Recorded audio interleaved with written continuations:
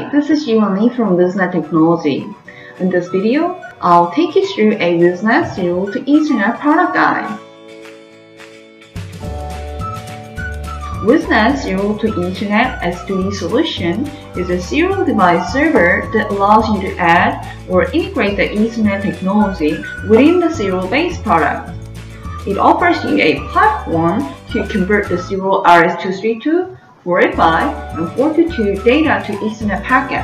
Our serial converter is a hassle-free solution where it requires no MCU replacement and additional firmware development. So if you want to add or embed an Ethernet connectivity to a serial-based product with minimum effort, you're on the right spot. There are four main features of WIZnet Serial-to-Ethernet solution.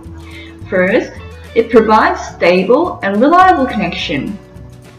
Our unique hardwired TCP/IP solution can discard unnecessary and redundant data, where it can facilitate optimal environment for transporting the data.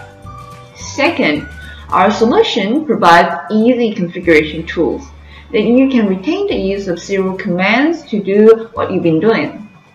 Third, we support a virtual serial temper program that you can exactly emulate the real serial ports.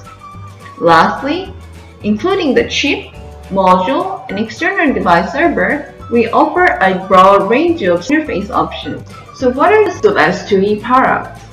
In the module category, we offer 1, 2, and 4 serial ports type modules. Here are the 1-port modules.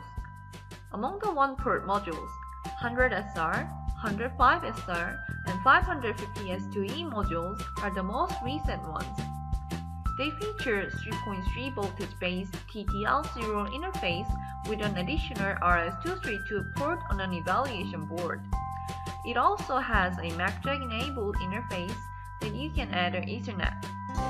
Similar but not the same, 107SR gives you an option between TTL0 interface or RS-232 interface, while 108SR adopts RS-422 or 485 that is more suitable for longer distance communication.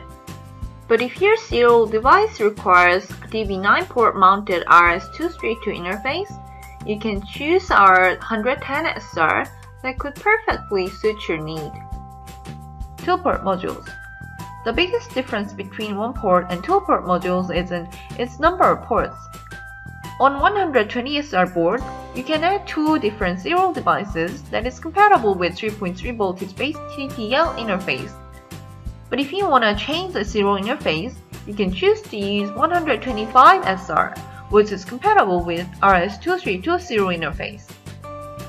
Last modules are the 4-port modules.